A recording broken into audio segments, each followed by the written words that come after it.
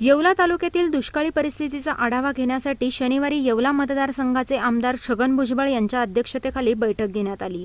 यावेळी बैठकीत 38 गाव पाणी पुरवठा योजना तसेच सदर योजनेत 49 गावांचा समावेश करण्यासंदर्भात नॅशनल पेयजल योजनेअंतर्गत सोलर सिस्टीम बसविण्यात येणार असल्याचा निर्णय घेण्यात आला। तसेच दुष्काळ परिस्थितीत पाणी पुरवठ्याची वीज तोडली जाणार नाही।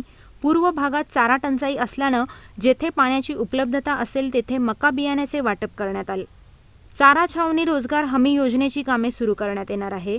या प्रसंगी तालुक्यात टँकरची संख्या वाढविणे, बऱ्याच शेतकऱ्यांना बोंड अळीचे अनुदान मिळालेले नाही, तसेच पशुवैद्यकीय दवाखान्याविषयी अनेक शेतकऱ्यांनी तक्रारी देखील केल्या आहेत। दरम्यान पाण्याचे नियोजन एप्रिल महिन्यापर्यंत करावे लागणार असल्याने त्यासाठी पाण्याचा वापर जपून करावा असे आवाहन या बैठकीप्रसंगी आमदार छगन भुजबळ यांनी केले।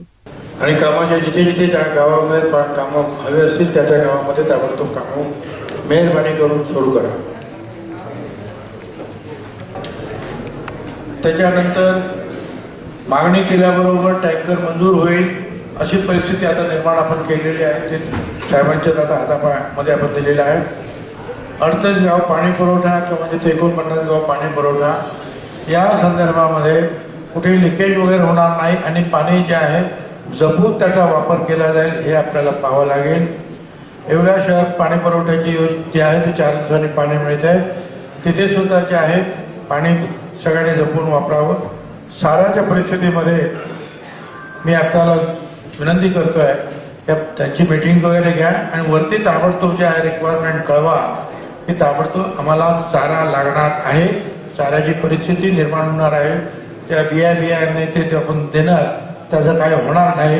हा ही प्रॅक्टिकल परिस्थिती आहे, ते आपल्याला मंत्र्यांना आणि आम्हाला आणि बाकीच्या लोकांना असं वाटतं की बिया टाकल्या।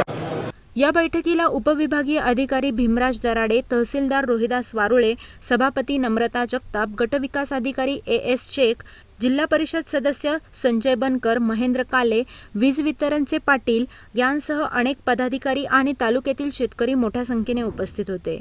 वेद न्यूजसाठी senior करेस्पॉन्डंट Pravin पहलवानसह video journalist Prashant कलंके, Yeola.